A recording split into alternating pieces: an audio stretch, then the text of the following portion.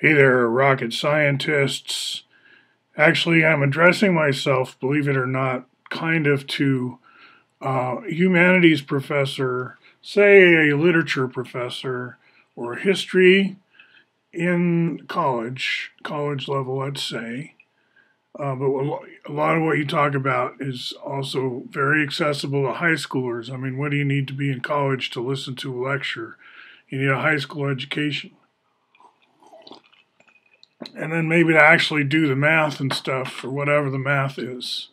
Write the poems that has, iambic pentameter, whatever.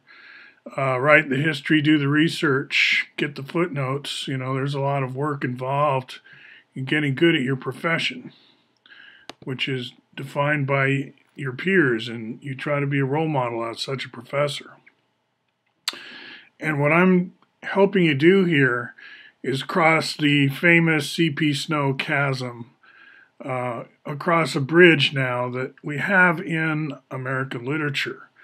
And you're more likely maybe to know of this C.P. Snow chasm if you're in the humanities, although we could run a poll. We could see, get name recognition, do some kind of question buried in a bunch of others, figure out who knows about that chasm. Is it more humanities people or is it STEMites?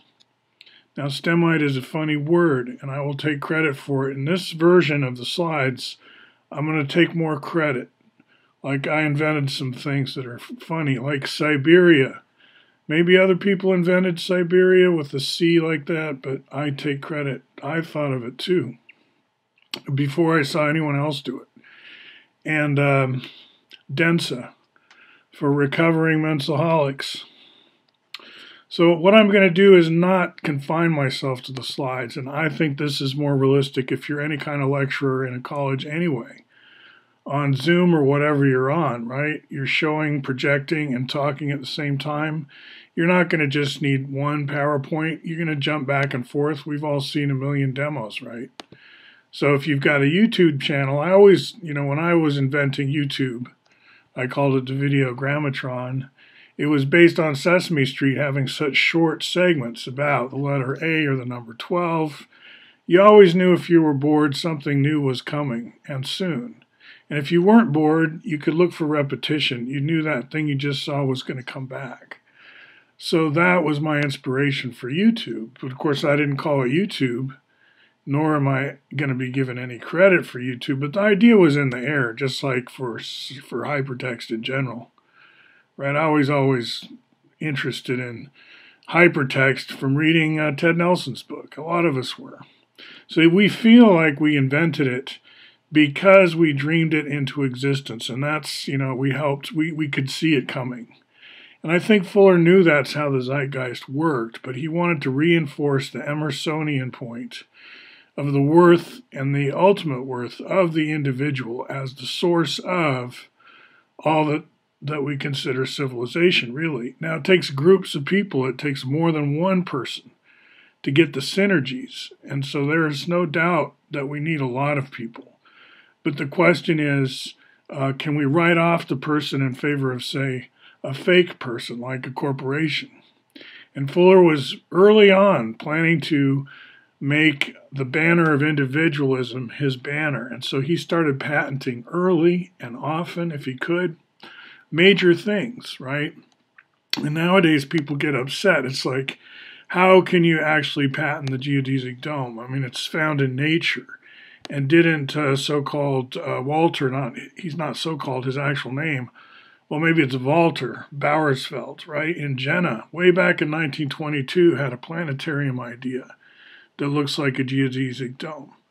And yeah, of course, these are in pure principle things. That's the whole point. They're in the zeitgeist. And all of us are geniuses, and we can all pull this stuff out. And this whole game of priority, and it's like, no, that's mine. You can't use it. You got to pay me to use it. That's my idea. Fuller knew he was going into that kind of a world. Unfortunate for all of us, right? Like Alexander Graham Bell, he's really into the so-called octet trust, which Fuller got a patent on. Stupid, right? How do you patent the face-centered cubic lattice? You can't. But, you when in Rome, right? So Fuller was being prescient. He was saying, someday when I become controversial and people want to attack me, right now I'm just this gentle genius, I'm not a threat to anybody. But someday I might be, and they're going to try to tear me down. But look what I've done. I've already got all these patents. You can't deny my originality, right? And they try, right? Even today they're trying.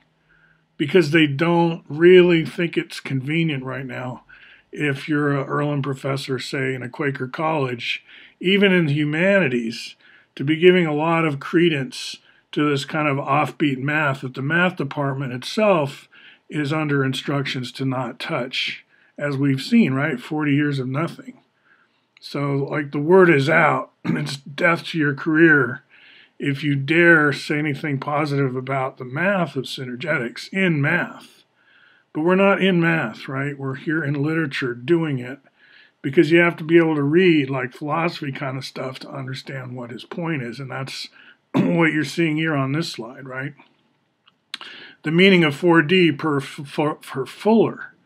The meaning of 4D per Fuller is what I meant to say.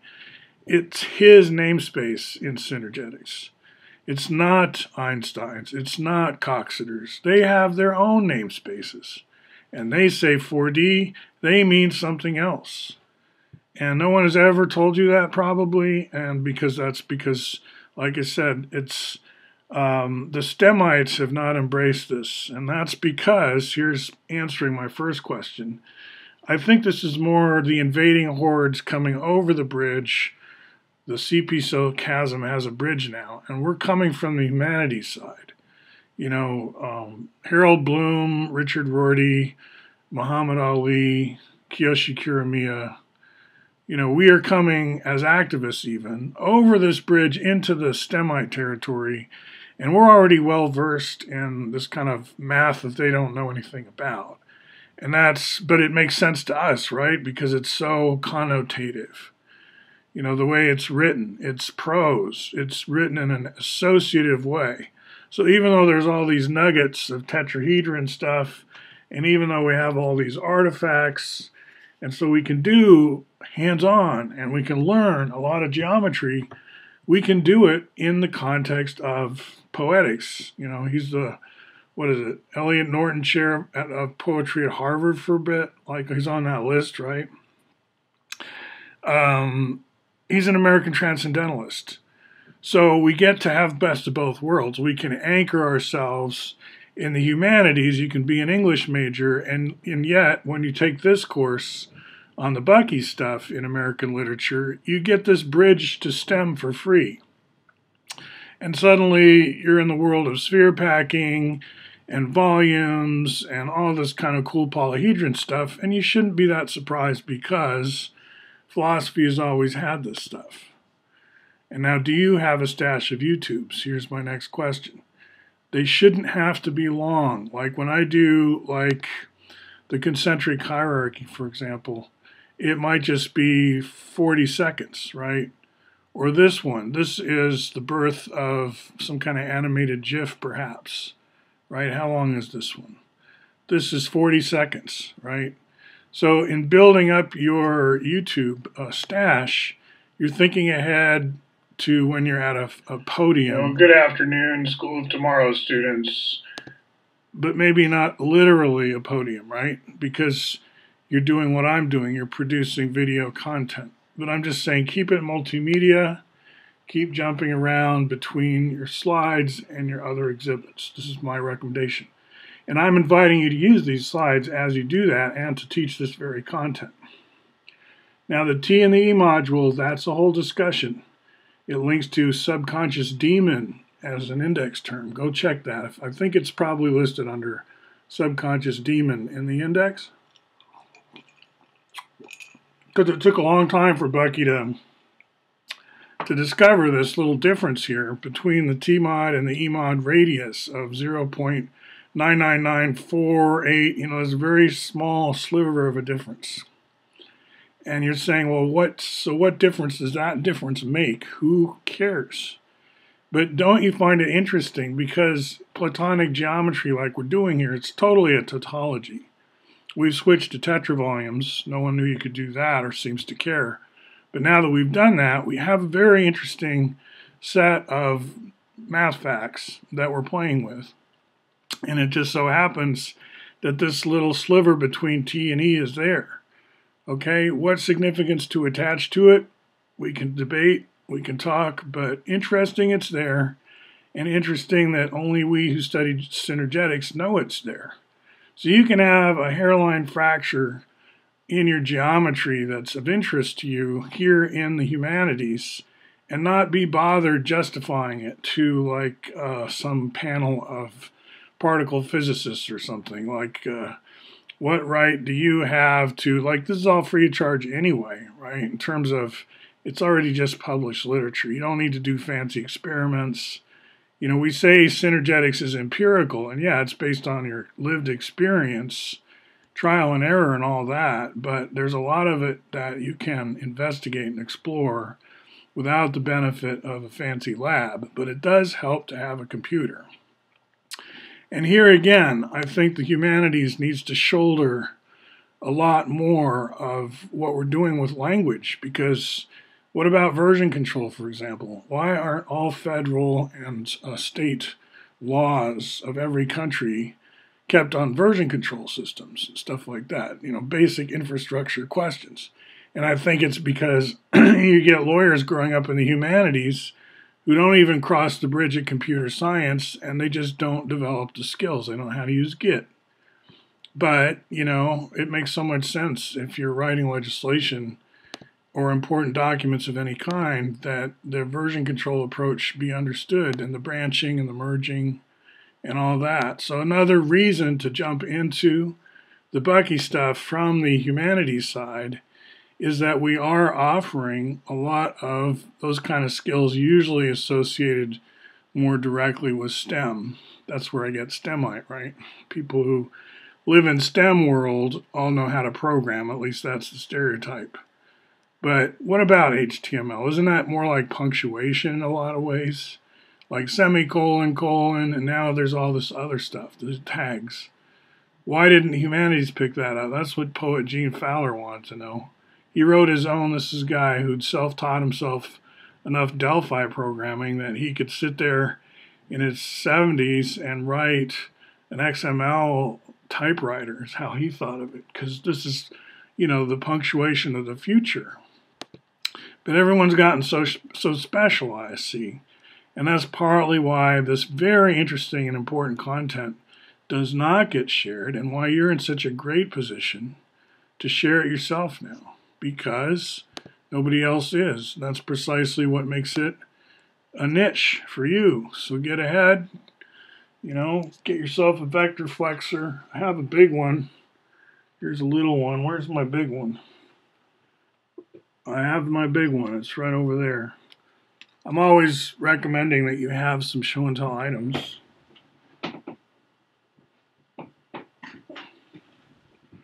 Right? And you don't have to wear a hat. Lionel did one. He wrote back or did a YouTube back at me using my slides and wearing a hat, which I think was above and beyond the call. But you can, if you want, associate synergetics teaching with hat wearing, male or female, or anything, right? You can just make up a style. Cosplay encouraged, if you like. It's up to you how you want to weave in my YouTubes and your slides, or my slides and your YouTube. See, here's Alexander Graham Bell. Trump talked about him in his July 4th speech, as well as taking over the airports. And I've got pictures of this airport stuff, right, with the Octet Truss. I did think at the time it was a missed opportunity. It's like journalism is one unimaginative step away. If you don't take that step, it's very unimaginative. So there's one step away from jumping into a lot of interesting stories about American history and about another coordinate system called caltrop coordinates. Again, you can play with this in the humanities as kind of a warm-up and with lots of connotations and associations. Don't tamp down on that stuff, because on the synergetic side, we do think metaphorically, and that's quite fine. It's not about stripping out all the resonant frequencies and just meaning that one literal thing that you mean, right? It's not. It's more like you're used to from reading, T.S. Eliot or whatever, right? We keep our meanings in play. We can boil it down to a literal meaning on some axis, but ultimately, as above, so below, right? We're looking at analogies a lot of the time. And so the analogy of 3 inner perpendicular axes to 4, 5, and 6 perpendiculars, can't we just call that a metaphor? Because, right, it still works on paper. And, we can be a little more flexible that way and make some more room in our thinking for quad rays and more room in our thinking for already having 2 meanings or 3 meanings for 4D. It never did shake down to just one, right? There's this sort of extended Euclidean meaning, and there's Einstein. So for Fuller to jump in with the third kind of 4D, this should just be limbering up. We understand there are namespaces in this world. We don't all use the same language all the time. Every discipline has its shop talk. And we don't disallow, like, I can use the word gravity, and it can be, not as connected for me to neutrinos in the weak force, which is, a little stronger. Maybe my gravity is more connected to, like, graves and gravitas, and there's all this other English around the word gravity. And how does my gravity in kind of a phase space connect to all these meanings? And it's going to be the same as yours? No. Especially not when we're thinking metaphorically, like in synergetics. So gravity and synergetics, and radiation and synergetics, and synergy and entropy. These meanings develop as you read the language, right? It's not like there's a set of definitions, because we learn, and even a lot of physicists will agree to this, that the way our concepts develop their maturity and meaning is in their usage, and a single definition doesn't magically compress all that meaning into a few sentences. It's helpful, but really it's more helpful after you've already watched the movie, right? It kind of helps you summarize what you've learned. That's what a dictionary helps you do. And there is a synergetics dictionary, 4 volumes, because, what I'm saying here is that Fuller used words that we're used to using in somewhat different ways, and even multiplication, and even volume, and even how do you multiply 2 numbers, right? But that's not supposed to scare you off in math. In math, you're supposed to run towards such things with open arms, excited. Oh my God, something new, something interesting. Like, did you know that a cube of all edges R has the same volume as a right tetrahedron with all edges 2R? And by right tetrahedron, I mean you've got this book, a triangular paged book with only one page that flaps back and forth between the open covers. And when that page is vertical, straight up, perpendicular to the 2 book covers that are lying open flat, in that position, the volume of this tetrahedron with all edges 2, right? That's what we say D is. That volume is the same as this cube over here, but with half-sized edges R instead of D. 2R equals D. Pretty interesting, right? So this would be what we would call a unit of volume.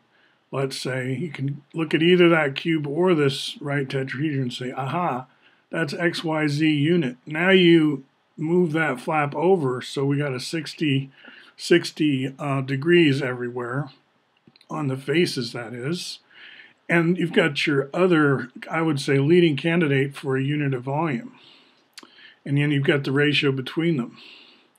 And that's kind of how we go in synergetics, is we go with the tetrahedron of all edges D as our unit. And it actually works out. We actually have a consistent math here. But put it in quotes, math in quotes, because the mathematicians have shown very little interest in the whole thing. So I want to bring it into sort of math as in polymath. Like, you don't have to be great at math to be great at this math. right? You don't have to know differential equations and algebraic topology and, differential geometry to be good at synergetics, because it doesn't demand it demands your right brain as much as your left brain. It's not a Bourbaki project, right? So you just have to understand how it is we can speak differently if we wish about such basic things as dimension and get away with it. Well, in math, you can get away with different axioms. They're called like namespaces. So we understand the intuition that Darcy Thompson's going for here in this letter to Whitehead, right, in 1918. Letter to Alfred North Whitehead. Why don't we say space is 4D?